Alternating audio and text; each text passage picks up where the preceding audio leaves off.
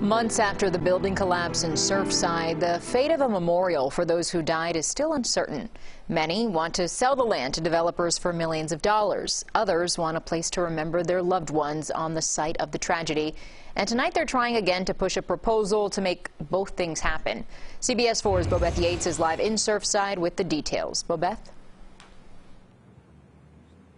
Well, Lauren, I spoke to some of those homeowners, and they are not thrilled with the potential property purchase. Instead, they proposed a plan which included selling the community center behind me. They wanted to swap properties, moving the community center to the Surfside collapse site and then building a memorial on that location, and instead selling this. But that proposal has been met with mixed feelings, and now they're starting at ground zero, going to New York City.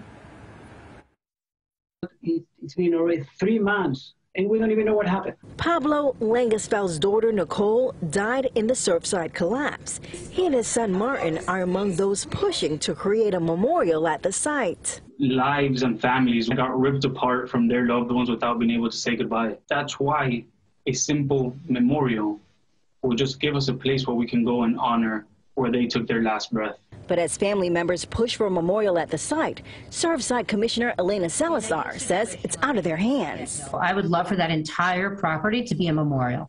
Now, the judge has stepped in and said, no go, not possible. I'm selling that for to the highest bidder. And Commissioner Salazar says the idea of swapping lands so the community center will be moved to the Surfside site, and selling the community center land is a no-go. The main reason I wouldn't swap it is because, you know, I'm a sensitive person, and a lot of our kids are as well.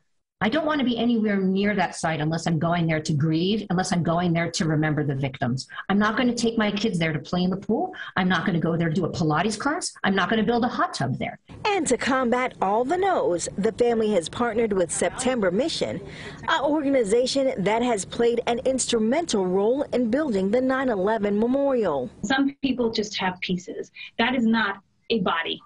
I have nothing. So for me, I know that I can go to my memorial anytime I feel like it and honor my husband's last breath, his last step. And that's the same respect that we do for other people. And despite all of the opposition, the Langesfelds say they're not stopping until those who pass are honored. So whether it's the community center land swap, whether it's federal funds purchasing this memorial, or whatever it may be, we need to work together to make this happen.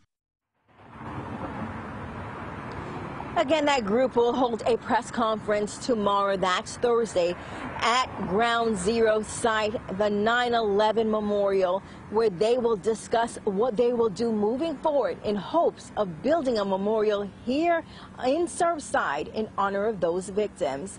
Bobeth Yates, CBS 4 News Tonight.